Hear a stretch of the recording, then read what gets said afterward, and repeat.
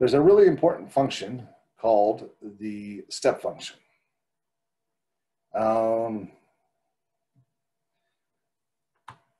What it is, we can, I suppose, go ahead a little bit further here. Chapter 4 is calculus.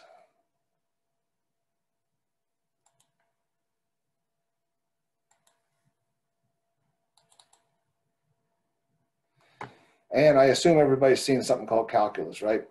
We'll study this chapter in tremendous detail. Later on, we'll learn you how to do calculus the right way. I think it's in this one, yeah.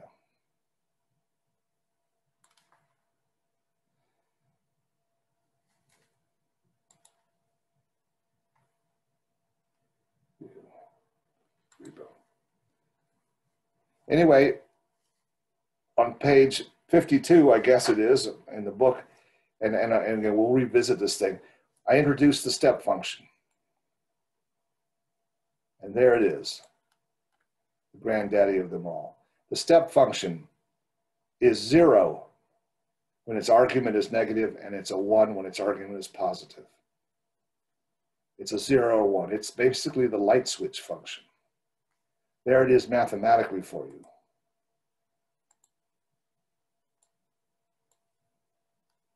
Right there. Okay? The mathematical statement is it's 0 when its argument is negative, and it's 1 when its argument is greater than or equal to 0. So we want to look at that thing, and we want to do that in MATLAB. Now, let me think about this. 11:15. Oh, we only have 5 minutes. Oh, I can do it in 5 minutes. What the heck? We'll start to program it, and then we'll take a further look. So we want to open a new, and we want to do this as a function. So new function. All right, this template comes up. You know, this is what MATLAB comes up just as, you know, a guide to put the stuff in. Untitled 4. We never. This is going to be called my step. And I'll call it that because probably step is something, you know, whatever.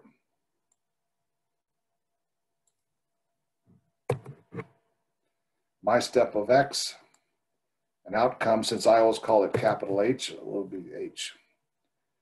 Now, I'm going to have various versions of these, so I'm going to call it my step 1. Save as my step 1. Now,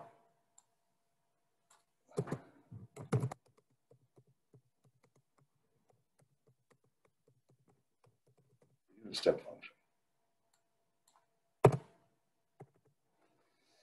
Now, the way to do that, I'm going to do it, I plan on doing it for you 2 ways. One is the old-fashioned way, and the way you'd have to describe it to a human being. Because in English language, you would have to say to a person, take a t, take something called t, and this function is if t is less than 0, make it a 0, else make it a 1. I mean, that's the way you'd say it in English. And doesn't that sound like an awful lot like a function, like a flow control command in computer languages?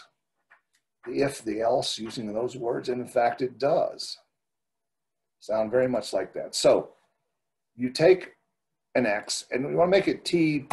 Often these step functions are being used in time, so why don't we call the input variable T just to make it look more time-like?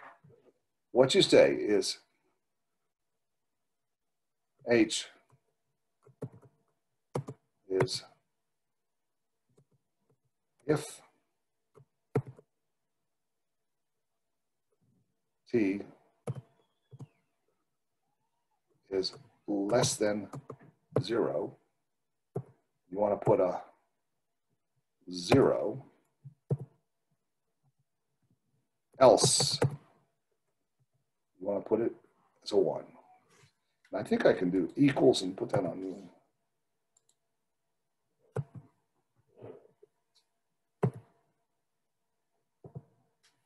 else 1. Okay.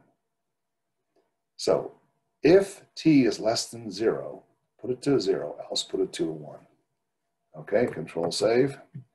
And copy. Let's go down here, clear the screen. Do this. Let's try my step 1 of -2.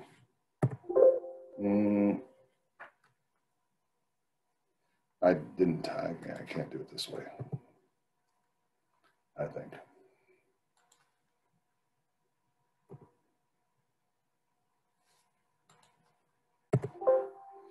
And if.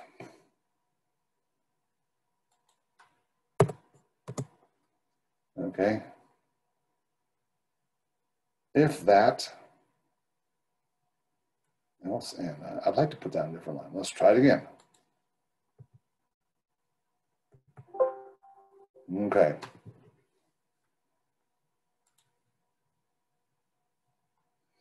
All right, gotta get into a different mode here. Okay. So it won't work that way. I wanted it to work that way. It won't. What you have to do is say, if time is less than 0, put h equal to 0, else put h equal to 1. I was just using MATLAB, Mathematica, the hour before this, and I could do it that way. I wanted to do it that way. I hadn't completely changed modes. So this is the structure they have to work. And notice I made some errors here because they wouldn't accept it that way. You have to do if time, this is going to pretty much work. Let's make sure this works. There you go, time equals 0. So now it comes up to be 0. Let's try this thing one more time with a positive number in there, 55. It comes out to be a 1. So what you have to do is say, this is the following logic. How to make the step function out of the time. If, like you say it in English, if the time is less than 0, I will assign that thing to the number 0. Else, which means greater than or equal to 0, I'll set it to a 1. And I call this step function 1 because I have a second way. I have lots of other things to say about it. I have a second way that is vectorized. Notice that this is not vectorized, and also you're in trouble on this one if time is a bunch of numbers. So this is my step 1. It's not the way you're going to be doing it. It's very archaic in several ways. So anyway, we'll end right there, and because I've got a lot more to say about the step function, partly because the step function is so important in itself, but also the programming and the subtleties in programming are a lot. There's a lot of lessons to learn by using my favorite function, the step function. Okay, so we'll end right there, and we'll hang on to the Zoom thing if anybody has any questions.